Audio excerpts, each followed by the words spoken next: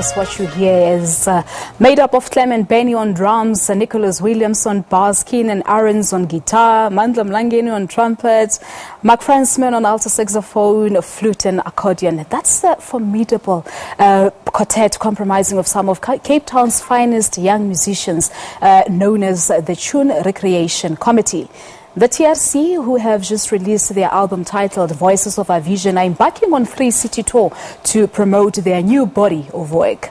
Multi-talented composer and trumpeter Mandla Mlangeni joins us in our studios in Johannesburg to talk to us about this TRC. But this is not the Truth and Reconciliation Committee, right? Yes, it's a truth of a different kind. Of a different kind. Of a musical kind. But Mandla, how are you? I'm very well, thanks. Thank you so much for coming through. Now, talk to us about this beautiful... We had a little bit about the sounds, what's contained in this album, but take us back to when the decision to establish the Tune Recreation Committee, and what was really the inspiration behind this band of this nature? Oh yes, funny enough that you should mention this. The TRC is actually based on the TRC, on the Truth and Reconciliation Commission. My father was an activist. Yes. And was a anti-apartheid activist and was a human rights lawyer and was investigating all the crimes that were committed by the state then. So he was killed, assassinated through a booby-trapped bomb, and I had to make peace with his death and try and find closure. And part of me finding closure was actually establishing this band, and with a group of sympathetic people now where we could tell our own personal truths the way that we wanted to.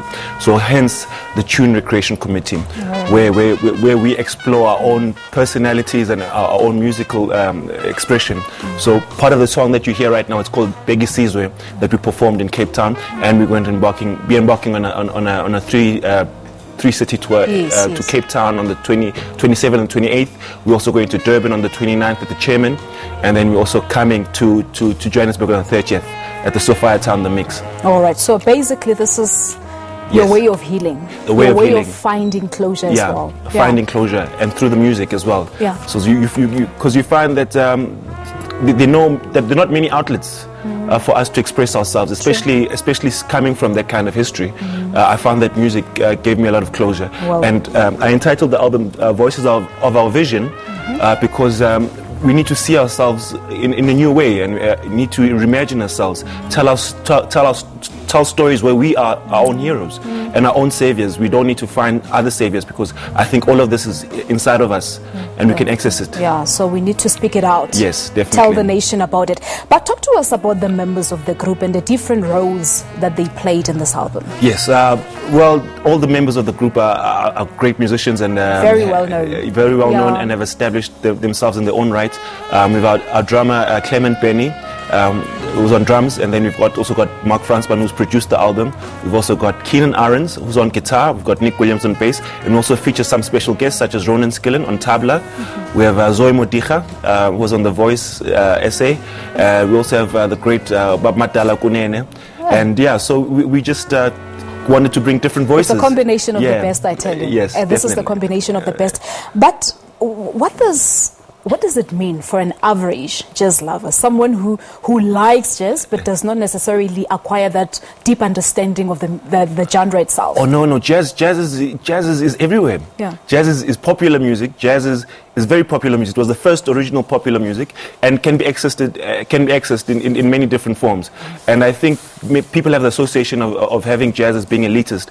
Jazz is the music that can adapt to anything. So in our offering, the Voices of Our Vision, we've adapted all kinds of sounds, from goma, from kind of a little bit of kwaito to Balkan music. So it can be very much accessed. We're available on all major streams, download streams. We're on iTunes, we're on Deezer, we're on Google Play.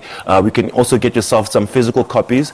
So it's for everyone. You know, it tells because I had you mentioning a little bit of kwaito. Yes. So it's a combination of everything for everyone. Yes, everything for everyone, and it's also still authentic without actually losing its soul or flavor. Yeah. Yes. But talk to us about the highlights. As I have mentioned that you've worked with incredible people on this album. What were your highlights while compiling this album? The highlight was actually being in studio and actually working everything out.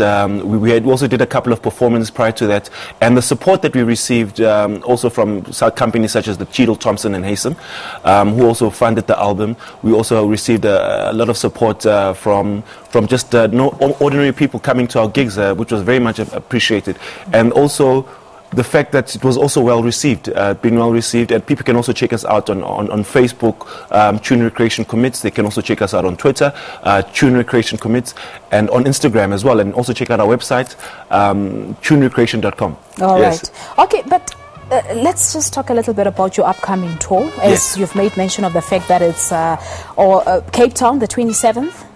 Yes. Durban, the 29th. Yes. And here in Johannesburg on the 30th.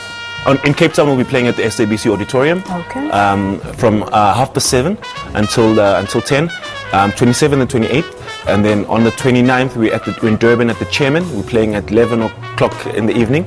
And then on Sunday, we're doing a live broadcast on the KFM studios in Gold Reef City, and we're also doing another performance at 5 at the Sophia Town, the Mix in Sophia Town.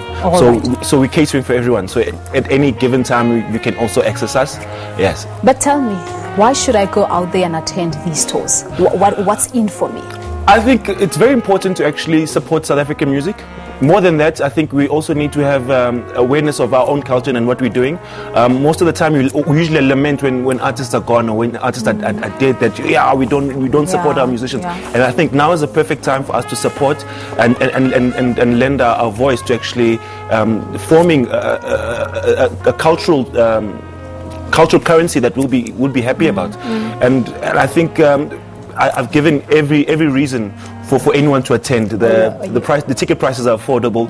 Everything is accessible. You can find us online. We're available on all the major downloading streams. So yeah, it's for the people.